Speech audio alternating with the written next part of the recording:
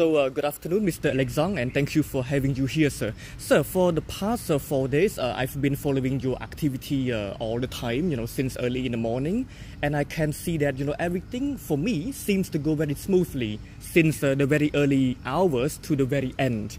So, sir, based on my observation, maybe I don't see it all the way, but for you, sir, I mean, is there any challenges that you see so far? Any problems so far? Yes. As you can see, no, it's okay. Yes, don't cut. This is my phone. This is the base of the problems that happen. I'm working on the event business, and event is a special business because everything can happen. You're never sure of about what will happen bad for the event, but you can be sure about one thing, that this will happen. Yes, sir. So it's like a fight or like a show. When you are in the audience, everything goes smoothly, but behind it's like the war. So we have to react against everything can make a trouble with the event. It can be a buffalo, can be a dog, can be an accident, can be people who are sick, or don't wake up, a driver that won't wake up. So if I've got a bus that lags, it's a problem. So everything is a problem, but for now, I think that we are lucky and everything is okay. Yes, sir. But can you give us like a very quick summary of the 4 days? Is there anything that you want to wrap up, from the very first sport? Day one was pretty okay. It was the discovery for most of the part of the participants. They discovered the temples area really early, at the first light in the morning. And wow, it was wonderful for them because I wanted this first contact with the temple for the first day. Yes, sir. So it was a success for that. And the warm welcome of the Cambodian people also, they really appreciate it. Second day, the canoe, also good.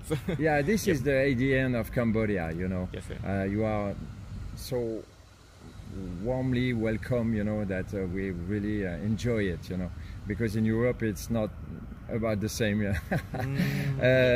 So day two was just wonderful, because Kampong Klang looks like you think you are in a movie, it's just amazing. Yes, This all these views, and we were at the sunrise, so it was really beautiful. Some of them, they spent the night in the village. Yes, sir. So they really enjoyed. They were really impressed. And yesterday, the sport event was a run and bike, so they had the speed is low, so they had time, to have contact with the population. Yesterday was Sunday. Yes, so people didn't work. Yeah, especially young people, they don't study, they just come and laugh and exactly. see. And because of you, like the local medias, people know about it, and they come to have a look on it, and they really enjoy to see all those women coming from so far away just to enjoy the country and making sport through the daily life of the people finally, and that's a special contact that the participant and also I think the Cambodian people really like it. Yes, sir. But sir, I just want to focus on the 4th day, which is today. Normally, yes, among all the sport, I think this one for me is very interesting, and I hope that it can be very interesting for the majority of the Cambodian people too. The fact that you allow people to go through the temple, they try to observe like small settlements, small sculpture. Some of them I don't even know, and another thing that I don't really understand is that they smell the spices, and then they try to rename the spice. So, I mean, to me, I also look at the question a bit. It's very hard, even though for me, who come to Siem Reap very regularly. So, why this, kind of activity happens, sir? Like, and how do you design it? Because for me, it seems a bit difficult, to be honest. This event, Red Amazon, is not about sport. Sport is just a mean to discover about themselves. I'm talking about the participants, and traveling, we are far away from home. is also a way to discover other people. It's exotic, let's say. I mean, really different of our culture, our way of life. So this is really interesting to be interested deeply and about what happened in the country where they are. So this is, and they know this special day that we call the treasure hunt. They know about it. They know that it will happen on day 4. So before coming, they read a lot about guides just to learn about Cambodia. But do you offer them information in advance? Or No. Because when I look at the paper that they hold, you know, they have different books, they have different papers, so they learn it by themselves. I mean, no one tell them, no. No, they have to learn about and waiting for the questions, you know, and to observe also. So it's interesting to give them the feeling to discover a country before going to the country. They know, they learn about, they know things before being in the country. That's a special feeling, you know, because when you arrive and then after you live what you learned in a book, this is a special moment, and that's what happened today.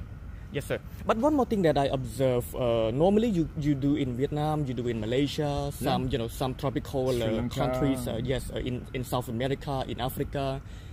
And all of them, they seem to be tropical terrain. Yeah. So is it like the terrain that you prefer, tropical? Is it like coincidental, or it's like on purpose? Good question, because usually Red Amazon is scheduled at the end of the year.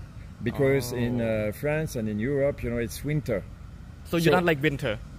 It's freezing. Nobody likes freezing, you know, snow, cold. Nobody like it. So what I offer to the participant is the possibility to be under sunshine, warm and warm temperature, you know, and to flee away from winter. And this is also exotic, you know. I mean, when they left Paris, let's say, it was 8 degrees. 8 degrees Celsius. Yeah, Celsius. Yep. When they arrived here in the afternoon, it was 30 degrees Celsius more. So they like the temperature here. Yeah, normally, it's a bit too much, you know, but it's part of the trip, you know. I see. And there is 6 hours more here than in France. At this time, it's 6 hours less in France. So everything is so different, you know. They dive deeply in this event, geographically and also about the temperature, the weather, and everything is different. Yes, sir. One more thing, sir, because this morning I asked one of the participants, you know, like the purpose why she's here, and also, you know, the fact, you know, that I noticed, you know, normally European people, they want to come to visit the countryside, you know, to see the cow, the buffalo, the palm tree. And, you know, in contrary, you know, people from Southeast Asia, or maybe, you know, at least Asia, they want to see skyscrapers, you know, it's like an exact opposite. So, I mean, why do you want to see, you know, rice paddies? Like, what is the... she said that she wants some peace, you know, like a bit the hustling life in France. So is it something that the participant want to experience in Asia? You know, we love Asia. It's a special. It's the part of the world that the Europeans prefer. For traveling, you know. But because of the nature and the culture. Because of the nature, the culture, the Buddhism also. It's Buddhism. Yeah, it's quiet religion, you know. We have many problems with religion in Europe, you know. But here it's cool, you know. And what we are, through this event, what I search for is authenticity. In terms of what, sir, for example? Daily life, you know. European people, they always complain about everything, you know. I'm fed up with that, you know. I can't hear, because I travel a lot and I know that we are in a part of the world that everything is okay, you know. But people always complain. So it's okay for them to come here and to see that finally they don't have to complain, you know. And when they're back home, so it's okay. So they can start they feel much better, you know, and they begin to think and to talk with the children, with the family, and to talk and to say, stop complaining, you know. Everything is okay finally. So, okay, we are okay. And it's something where in the world, in Asia, most of the time, people are happy with the main things, and we don't need more. So this is also one thing that they can learn by participating to this event. Yes, sir, but another question, for example, so normally because, you know, when I see they canoe, I'm sorry to say, but, you know, it's not like a very synchronous, you know, sometimes they also make, you know, small, you know, like a mistake, you know, going around a bit. It's okay. Yeah, because sure. So basically the sport and, you know, the intensity of the sport that you do, so how do you think, you know, it is suitable for them, you know, as a non-sport person, let's say? I don't know, because I don't know them before they arrive. So it's like an experiment also. Yeah, I try to decide on a sport level, you know, that can be okay for all of them.